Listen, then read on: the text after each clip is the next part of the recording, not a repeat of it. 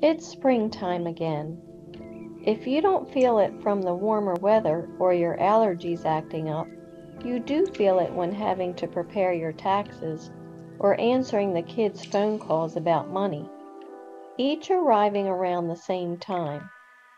It makes you think spring is all about money and almost makes you wish this season never came. Regarding the children asking for money, how do you handle this? Do you give them a firm no and stick to your guns by never budging? Or is it a softer no, followed by their constant wah wah wah, with you eventually giving in? With the firm no, you worry about what will be the retaliatory action that follows. Guilt trips, no more grandkid visits, barring you from the wedding if they ever marry, or no more invitations for holiday visits. Behavior that some would call adult temper tantrums. Or do you enjoy saying that softer no, followed by giving in later? It certainly does make for entertainment while your cell phone blows up with text messaging, hilarious voicemails, and if you're so inclined to answer their phone calls, the continuous verbal spats with one another. Hey, nothing like passing the time away with your kids. At least you're connecting with them, right? For you, you consider whether you're enabling versus helping. If enabling, then the children will never learn to be responsible with their cash, and when you leave this earth, or run out of money yourself from giving it to them, their lives and the lives of your lineage will likely be in ruins. If helping, it's a different story entirely.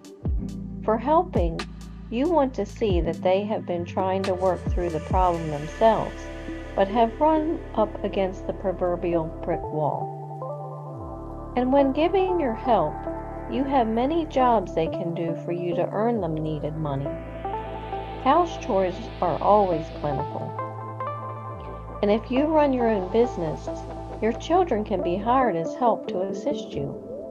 And with helping, you can pay by the hour or by the task as you remind yourself to keep the pay reasonable for the task performed. Thus, no $500 to unload the dishwasher and another $500 to load it back up. Additionally, you realize using the help avenue, you get to spend quality time with your children as you bond while working together. So, in the end, you do for your children what your journey in life requires you to do for others. You help your children to help themselves by learning how to deal with life, which includes financial acumen. To learn such requires work on their part, followed by reasonable payment from you. Because you want your children to succeed, allowing them to earn while they learn from you is a wonderful opportunity for both you and them indeed. Now, using my Stoic storytelling method, my grown children keep asking me for money. What should I do? Teaching kids about money is never just about money. Dave Ramsey. She speaks with wisdom, and faithful instruction is on her tongue. Book of Proverbs. I inquire to learn what my child has tried to address their money problem. I realize that if my child has truly tried and reached a dead end, then I should desist. I now use money as a tool to develop my child's mind with wisdom. Thank you for sharing your mind with me.